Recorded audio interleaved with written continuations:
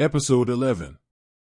Episode 11 of Wonderful World starts with Seon-yeol at the funeral home, looking at the photos on Eun-min's phone. He finds photos of himself on her phone and realizes that he does not have any photos of his mother.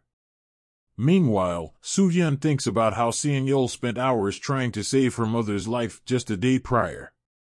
At the funeral home, Seon-yeol listens to an audio recording on Eun-min's phone which turns out to be a conversation between her and Ji-woong from the night of his death.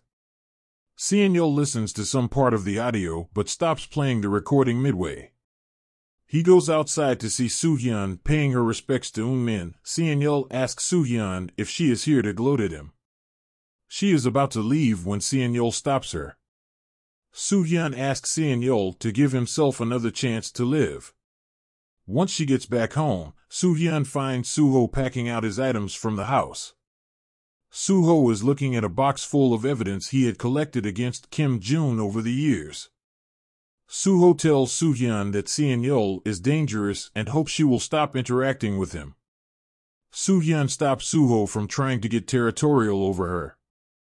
Meanwhile, Yuri is at her shop when she thinks about how Soo-hyun treated her around her colleagues when they were younger.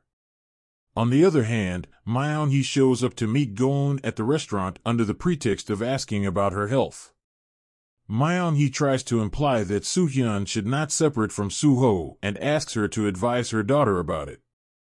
Go-eun states that she is going to let Soo-hyun handle this in her way and asks if Myeon-hee would have the same opinion if Soo-hyun was her daughter. Myeon-hee leaves the restaurant and runs into Soo-hyun on her way out. She asks Soo-hyun to forgive Soo-ho once last time and argues that he cheated on her at a time that was very difficult for him. Soo-hyun asks Myeon-hee to leave her mother out of this as she is having a hard time already.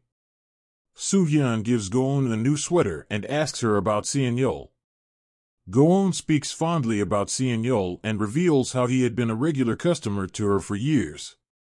At the same time, Seon-yeol puts his mother to rest. On his way out, he asks Kim Jun to learn more about Eun-min's accident. Kim Jun is alarmed that Seon-yeol was trying to learn more about the event. Seon-yeol goes back home and tries to listen to the voice recording again. He recalls how his mother had sent him